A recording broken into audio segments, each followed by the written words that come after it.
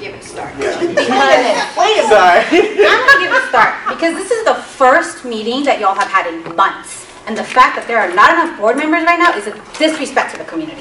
I am so angry right now because this is supposed to be a community review board, and there are members of this board that I have not seen in months. And so what does that tell me? That tells me that those people are not taking serious this job. That tells me that y'all are not taking our safety Don't seriously. say y'all, because we're here, and if you want to talk to us, come on up, have a seat, take 2 minutes, go first, that's fine. But y'all are a board, right? And so where is everybody else? Here. So please just talk to us. If the purpose of this is to yell at us for members who aren't here, then it's not constructive. I thought you had a substantive set of issues that you wanted to have us hear about. If not, we can bring We have lots of issues, but I just want to voice first that this is really disappointing to see that this is supposed to be a community review board, but half of the members are missing. And so my question is, what are we doing to make sure that this doesn't happen again? Because it really sucks that we all here in this room are wasting our time with this, because action could have been taken, especially around a very illegal gang database criteria that's currently being in use right now. And we could definitely go more into this.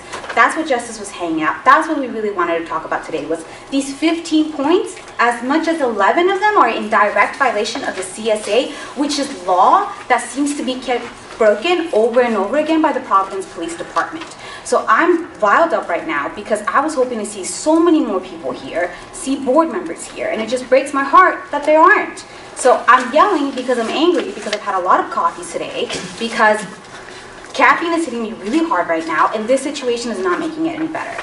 But so what we did pass out was an APRA request that Justice had put through a couple weeks ago, and we got back information on many documents, one of them being the intelligence assessment database, that's also known as the gang database, that's being run by the Providence Violent Crimes Task Force, which is all heavily coded language to say the Providence Gang Unit has an illegal gang database that is fundamentally illegal, that is against the CSA, that is something that y'all did not have a chance to review at all, as far as I know. We were not made aware until this APRA request that this database had been in operation since December of 2018.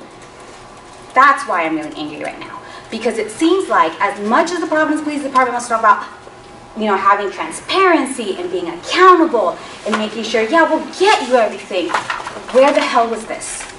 Because we've been telling our community members there is no gang database. Let's make sure that you're not on this database. Let's make sure that you're not being profiled based on your race.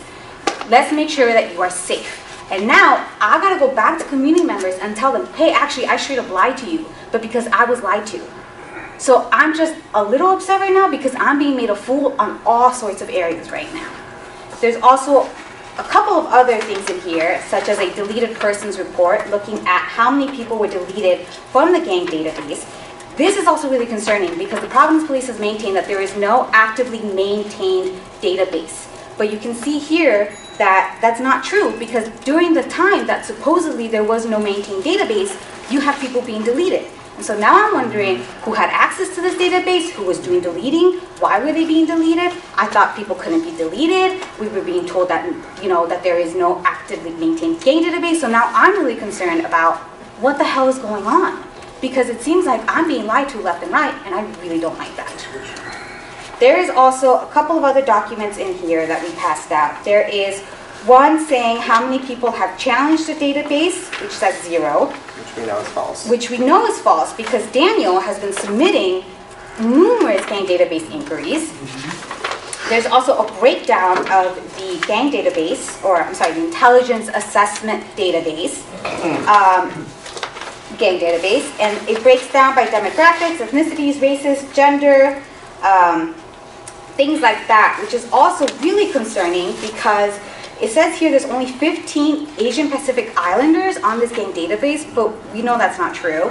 It's saying that like half of the gang database is white people, and it's saying that more than half of the gang database is black people.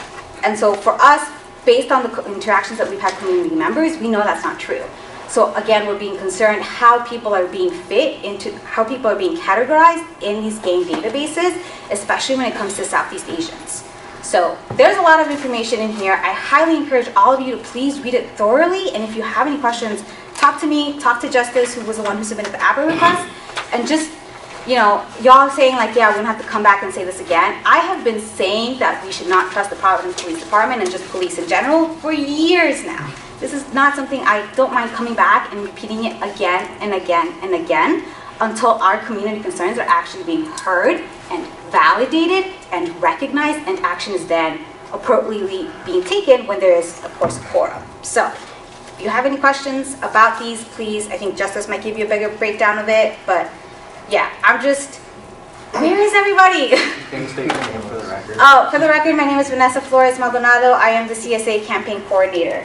Vanessa, thank you for bringing, and Justice and anyone else who was involved in bringing this to our attention. We can't get into a whole conversation, but we can say how much we appreciate that. I don't believe we would have necessarily seen this had you not brought it forth, so clearly you are doing your jobs of keeping us informed, and we appreciate it, and we maybe are better off that we have more time to understand it, learn about it, and investigate it so we can have a more robust conversation at a meeting with a quorum the next time we meet.